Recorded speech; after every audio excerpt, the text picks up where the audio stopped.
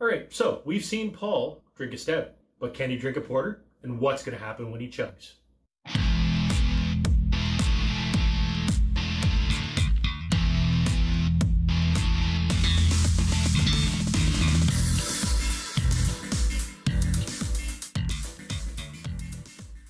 Hey everybody, I'm Ray. And I'm Paul. And we are the Alconauts. And today, we're just gonna drink fucking beer. That's right.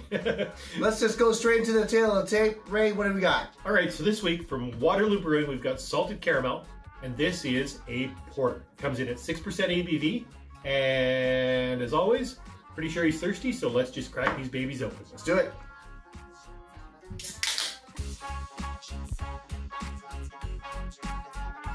You know, the color of this reminds me of the Ola Dube that we had with Adam Wickens. That's funny, because the color of this reminds me of your soul. Black. Nice. It's harsh, man. It smells like a stout. It does. It does. And I know stouts and porters are very similar, and I think, well, if you want to find out more about stouts, take a look right here. Let's have a couple sips. Let's find out what's in our glasses. So, cheers, Ray. Cheers, Paul. Let's just do the clink. Boom. And cheers to you guys. Cheers, Ooh. It's fizzy. It's sweet. I feel like I'm drinking a pop. If Guinness made a pop, I think this is what it would taste like. No, because Guinness would fuck it up. It's carbonated. It is. It is. It's got a lot of carbonation, but the salted caramel flavor is massive. After the carbonation, I do get the hints of that salted caramel. It's like if you're at like Atlantic City on the boardwalk, you buy that salt caramel, and it's got that sweet but not so sweet taste to it, and it's just as thick as eating it. I'm really on the fence with this one. That initial taste was awesome. I was so surprised. Now that I've had a second taste of it, I'm getting more of that stout porter kind of burnt beer flavor. I've never had dark beers that have as much carbonation as we're tasting here. Yeah, it really gets the tip of your tongue. I know I do this a lot, but I'm on the fence right now. Yeah, I've totally joined Paul on the fence on this one. I don't know about you, but that carbonation just really throws me off. Because you generally don't get a high carbonated stout and I don't know if this is indicative of a porter, because this is truly the first time we've ever reviewed a porter. Absolutely. So, it's not that bad. It is smooth. I don't say this is almost like a black lager. Did I say that right? Block? I said black lager. Block It's a lager black light. lager. Crikey. Yeah, I'm glad it's not a black lager because the only black lagers I've had, I've hated. I don't hate this. I'm just not sure if I like it or not. Like it is, like you swish it in your mouth, and the carbonation is really there. I almost want to say it's refreshing on the palate. I think on a hot summer's day, no, let me retract that.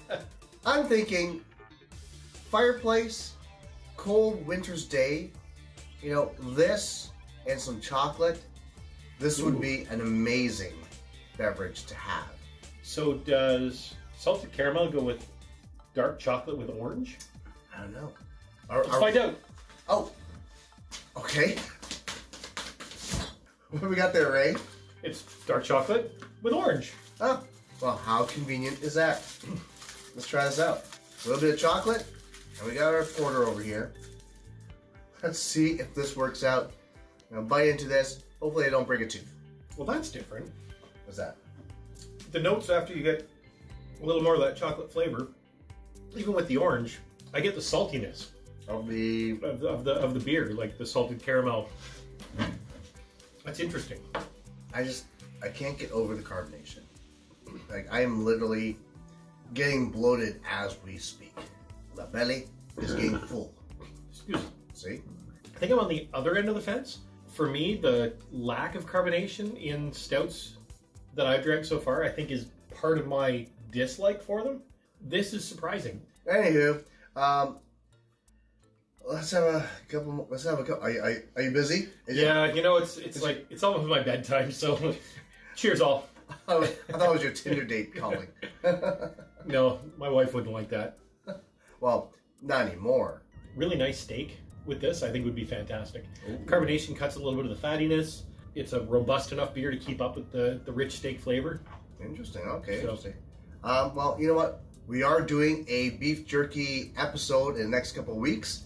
We would like to know what you guys think we should try for our first beer jerky episode. We're going to do a series of these things. Yeah, absolutely. And we've never done jerky before. It's something new we're going to jump into. If you've got a favorite jerky recipe, let us know. If your grandma stashed away that beef jerky recipe, take it from her and send it to us. So, the rules as always, I'm going to count us down from 3. We're going to throw these down. Whoever gets the whoever gets the glass back to the table first wins the chug. Alrighty, so 3, 2, 1, and go.